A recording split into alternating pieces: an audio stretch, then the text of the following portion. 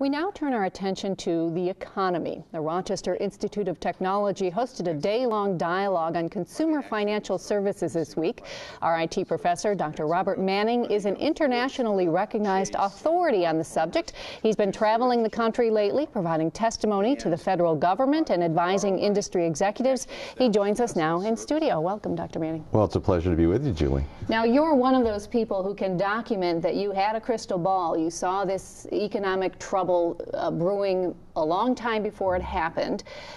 What I got from the conference, though, is it's far from over. What's your economic or your crystal ball telling you now about where we are in the downturn and how long it's going to last? Well, you know, unfortunately, we're only at the cusp now of really the job loss phase of this part of the recession.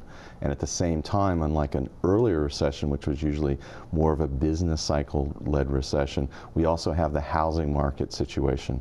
So until we reach the bottom of the housing market correction, we're certainly not going to get out of this recession. I think we probably have at least a year and a half till we get to the very bottom and an upswing in the housing market. Looks like at least 2 years for this recession. Mm-hmm. And you mentioned that's sort of like phase two. Phase one was the initial hit of the subprime crisis. Phase two being the jobless crisis. Phase three involves global investment in America. Yesterday we had a presentation looking at who owns American debt. And in fact, a half of all of the debt in the world is held basically because of American indebtedness. And when you realize that the U.S. at one point was responsible for almost 2/3 of external global equity, you realize how perilous the situation is here in the United States, especially with the contraction of the American economy.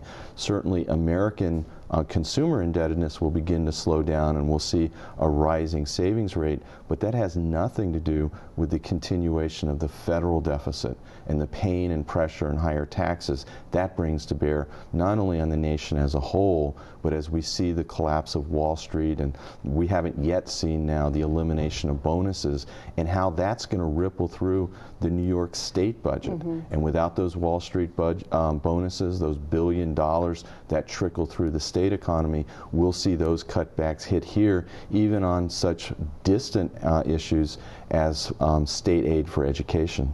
So while Rochester has sort of been spared somewhat in the initial problems, there's bad news ahead. Oh, absolutely. I mean, even though we haven't had the huge doubling of the typical housing prices in most metropolitan areas, we've seen a little bit of a slight decline, but it's the other aspects of the redistribution of state taxes that Rochester is going to feel the pain in the spring. And we saw earlier in the program that so far lawmakers haven't even started making those cuts in the pain.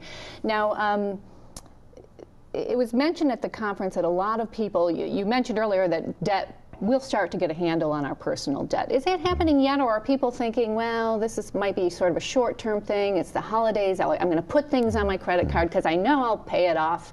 It's not a lot of money. I'm going to go out on a limb here and say you don't think that's a good idea.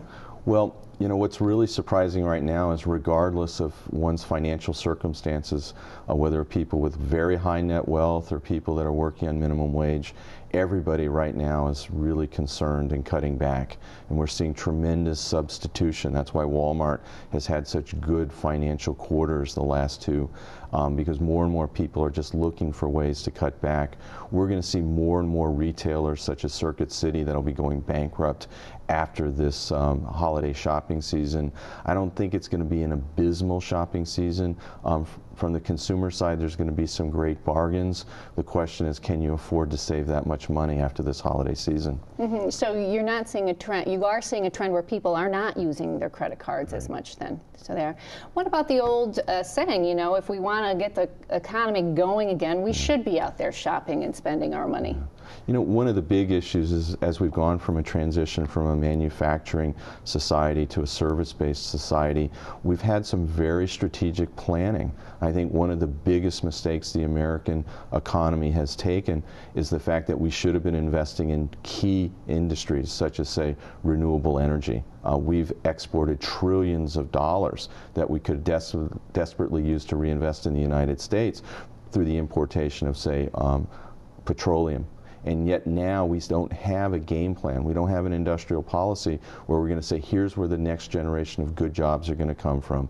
This is where we should be putting in our scarce investment. Instead, what we're going to see is some very short-term decisions that are going to have long-term implications, such as cutbacks in education.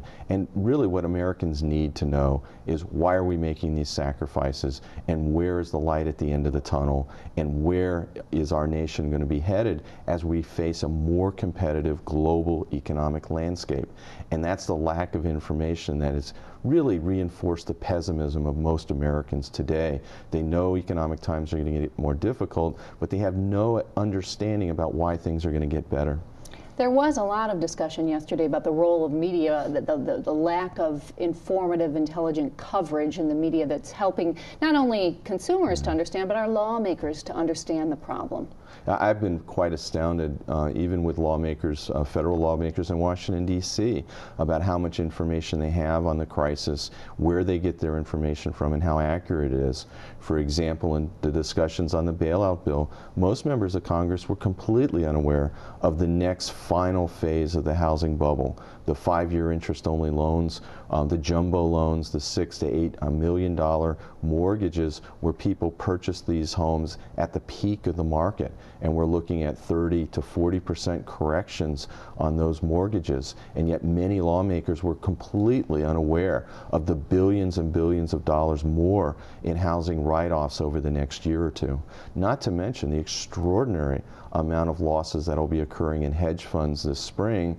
And as we've already seen, the pressure on so many investment banks and multi-billion-dollar companies, such as Secretary of Treasury Paulson's Goldman Sachs, which converted itself to a bank holding company simply so it could get a $4 billion bailout from the federal government. Mm-hmm.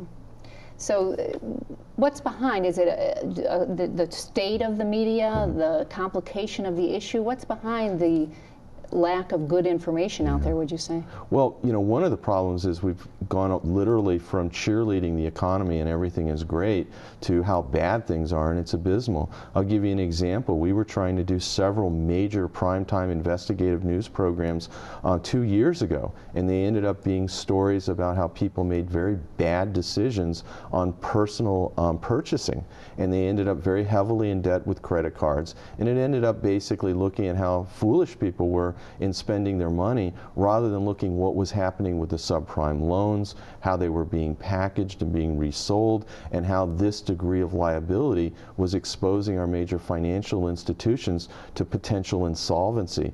That was the real multi-trillion-dollar story that the media completely avoided.